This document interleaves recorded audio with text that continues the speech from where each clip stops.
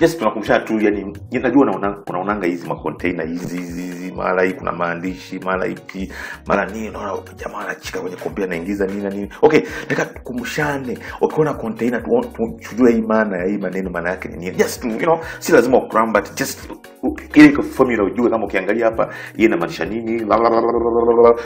Just for knowledge. Kama you don't want knowledge, then don't watch.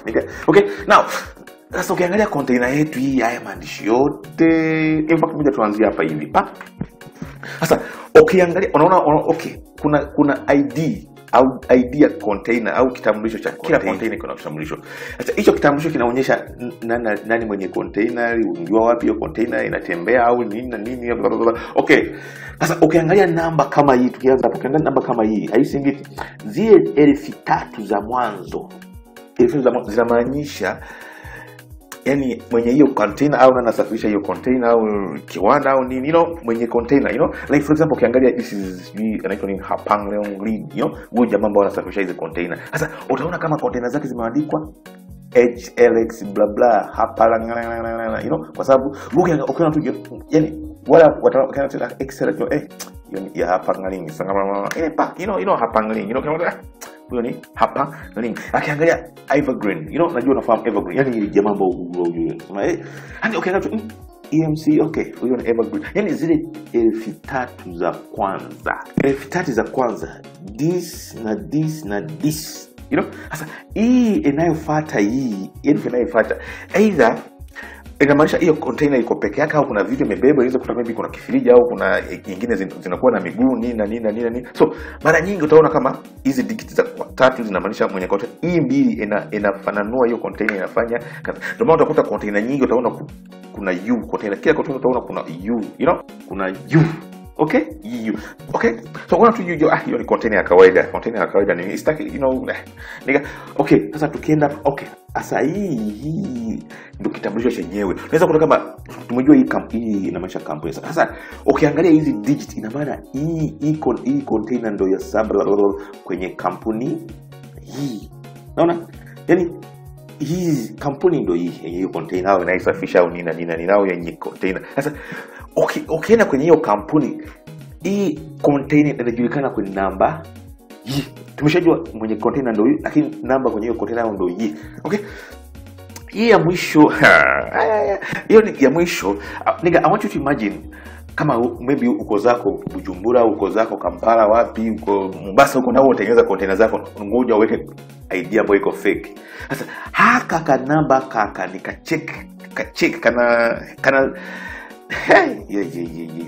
for example tuseme kama namba yako ni 4321. Sasa mfano tu, sasa ukiwa kama mwenye kampuni unaweza kuweka algorithm, sio unadawanya kwa Kiswahili, sio algorithm, kwamba hiyo thibitisha kama namba ni sahihi. Maybe algorithm ni kwamba unahesabu namba za pili alafu unatoa ya tatu alafu unagawanya na 4, kwa mfano hapa this is 4, this is 7, hizi ni 7, ukitoa 2 zinakuwa 5, ukigawana by 1 that means 5, na maana check kama inakuwa 5. Tuseme kama uko na kusema kama kodi yako ni 9. Nigga, don't cram the things. Mimi natumia tu mfano elewe hii, check some whatever code, For example, ukipiga pesa this is 16, yani 9 na 7, mfano tu 16 kutoa 2 inabaki 14. Kama hii ilikuwa moja divide by 1, then it should be check some inakuwa 14. Man nigga, I don't know, don't cram what I'm telling you. Hii kuna namna ambayo hii digit inakuja. Kuna uchaiwa ambao wale wanatumia namna ambao, so waki create code yako ambao ni ya kifake nini. Man, you understand what I'm talking about, man? Okay? Hii aina ya kampuni yenye inabeba hiyo container au mwenye hiyo container. Hii inajulikana ile kampuni ni container ni normal au kuna vitu vingine pembeni au nini. Sasa hii ndio namba ya container kwenye hii kampuni. Unaweza kuta container, unaweza kuta namba hii kwenye container, lakini unaweza kuta kampuni nyingine, Hii check sum nayo kila mtu anakuwa na siri. Sasa tukiangalia hapa hivi, okay. Unafahamu kama kuna container zile 40 feet na 20 feet na 0 feet, Sasa ukiangalia container, in fact ngoja tuangalie hapa hivi vizuri. Ukiangalia hii kodi ya chini. Hii 4. In fact look here. Unaweza cram because hakuna nyingine. Sasa hii digit ya kwanza 4. Ukiona 4 jua tu ni 40 feet, container ya 40 feet. Ukiona 2 jua tu ni 20 feet. Tuanze hivyo tuone. Unaona? Now hii container 40 feet. Hii container 20 feet. Hii container wapi? 20 feet.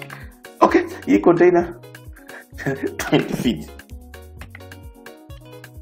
Okay, so utakuta zingine 40, 20 L ndani container zingine ule urefu ambao tumeona, right? Sasa tukija hapa ule urefu, ile height, yani ule urefu unaweza kuwa standard, unaweza kuta container zote zinakuwa na hii width inakuwa. Lakini urefu unaweza kuta container nyingine ni fupi nyingine. So hii height, hii digit inayofuata kwenye hii inamaanisha kama 40 au 20 feet. Sasa hii usubiri, yani tegemea yani digit mbili au 5. Ukiona kama ukiona 5 jua tu hiyo feet 10. I mean feet 9 kwenda juu. Ukiona 2, so jua tu kwamba huku utaona 4 au 2 au L au nini. Hizo unaweza cram. Ukiona 5 utajua tu kwamba hiyo ni container ni ndefu au you know, okay? I don't know you getting what I mean, nigga. Now, hii container ni 40 feet. Ina maana hii ndefu fulani hivi ya juu. You know, this is the 20 feet. Hii 20 feet alafu fupi fulani hivi kuli. You know, man, I don't know if you get what I mean, nigga. Hapa utaona hii cram kwa sababu because hizi ziko chache na ziko standard. Hii mara nyingi utaonanga digiti. Okay? This is 4. Sasa ukiona 4 ina maana hii inaweza kuwa 4, inaweza kuwa 2, inaweza kuwa error nini. This way you can cram because you know standard, you know. Sasa inayofuata inaweza kuwa 2 au 5. Hapo inaweza kuwa 2 au 5. Okay? 2 au 5. Sasa you know like make sure I'm talking about, nigga. This is 2. If 20 feet sijui kafupi fulani hivi. 20 man fuck, you know what I'm talking about, nigga. 2 or 5, nigga. Sasa tukija hapa hii ya kwanza hapa tukihamia huku. So ukiangalia inayofuata ni aina ya container. Unaweza kukuta container zingine general purpose inafanya kazi zote. Ina maana inaweza kuwa G1, inaweza kuwa ukiona R1, like for example ukiona hapa R1, you see, ukiona hapa R1 inamaanisha container iko refrigerated, ya friji iko na barafu. So ukiangalia hapa unaona iko na barafu nyuma kule. You know, ukiangalia hapa like for example this is maybe U1. Maana hapo ukiona U1, yote kama kule juu kuko open, nigga. I mean fuck, you know what I'm talking about, nigga. Okay. Now, ukiona P1, just know that's the platforms, T1 container nini. So kumbuka hapa tumejua 40 feet, hii level fulani hivi G1, hii ni maana ni general use container ya kawaida. The fuck those things utaona hapa na nigga. Okay, sasa tukiangalia hapa hivi tumejua una code product group, tumejua hii okay, hii tumejua na hii tumejua okay, na hii tumejua kwamba hii ni 40 feet na bla bla bla. Okay, sasa tushuke huku chini.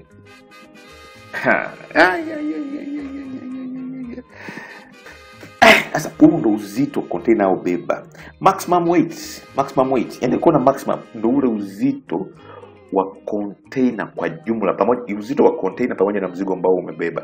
Container weight ndo ambao ni tear weight ambao ni wa container tu. Hizi container weight peke yake. Hii payload load. Fuck nigga.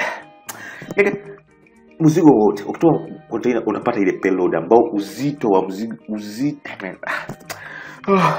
Okay, imagine this is a container. Container yetu imagine ndio hii. Iko na kilogramu 2. That is what we call a tear weight or container weight, 2 kilograms. Sasa ukichanganya kuweka vitu mle ndani ya kilogramu 7 hivi na hivi mzigo nini. This is called what? You see? Aona hizi mzigo, that's the payload. Kwa huu mzigo that's the payload. That is the huu mzigo pekee ambao uko that's the payload. Sasa ukijumika na mzigo, that is what we call Nigga, maximum gross loss ina maana maximum gross ina maana huu ndo uzito wa container yote nzima. Okay? Hii max gross loss, gross weight nini. Maximum gross weight. Uzito wa container yote nzima. Sasa ukija hapa tear ni uzito wa container peke yake. Hii maximum cargo, yani payload, maximum cargo au payload nini. Maximum cargo hii nini. Okay? Uzito. Hapa chini cubic capacitance. Kwa mfano,